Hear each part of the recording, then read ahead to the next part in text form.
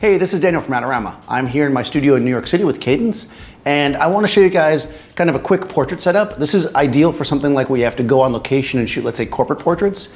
It allows you to keep a really small footprint, be able to work with a variety of different types of people, and get in and out really quickly. So what I've got here is, I'm just using a C-stand. I mean, you could use any kind of stand that you have, but I find a C-stand works really well for this.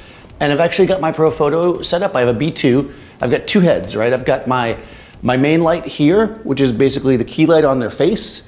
And then I've got a secondary light underneath, and I'm doing basically clamshell lighting. And because I'm in the Profoto B2, which has two separate channels, I can dial this up and down depending on who's in front of me. If I want to make the light flatter on somebody because let's say they're a little bit older, or I want to minimize that, I can increase the power of the bottom light. If I'm shooting, let's say, somebody who has more of a rugged look, or I want to go for like a more chiseled face, I can lower this power to add more shadow. So this is going to allow me to, more so than using, let's say, just a reflector, it's going to allow me to really control that ratio of light nicely. Super simple, right here on one stand, and actually in this case, because it's battery powered, I could pick the whole thing up and just move it around if I needed to. Secondly, I have a light in the background. This could be anything. I just have a Profoto B1, that's what I have. It's got a grid on there. You could use a speed light for this or any other extra light that you have. All I'm doing is throwing light on the background. In this case, I wanted to put a grid on it because I have that and give a nice little circle of light. If you wanted to just evenly light the background, you could just hit it with a regular bare head. I've got a roll of seamless paper here, just a 4-foot roll of Savage. This is gray, it could be any color again, depending on what you're doing. You could also use a wall in a conference room or something if you want to go for even more simple, or one of those pop-up backgrounds that you could easily transport by yourself. So let me just walk through how this works. Essentially, we've got our lights in place. First thing you want to do when you get in there is you want to get everything in place. You want to do your metering, maybe have somebody stand in before you get one of your subjects in front of you. You don't want them to have to wait for you, right? We get our ratio pretty even here.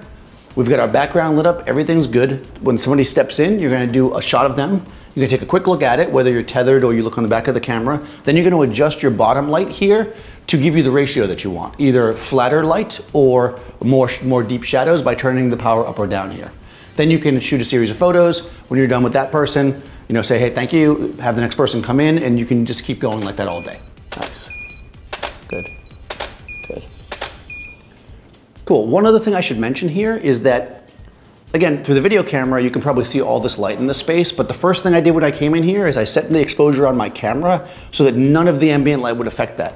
That's going to be important if you're in an office where they tend to have terrible fluorescent lights and stuff. You want to kill all that light. So make sure you're setting your camera at a closed down enough aperture, a low enough ISO, and a fast enough shutter speed so you get rid of all the ambient light. The very first frame that you shoot in that space should be a black frame.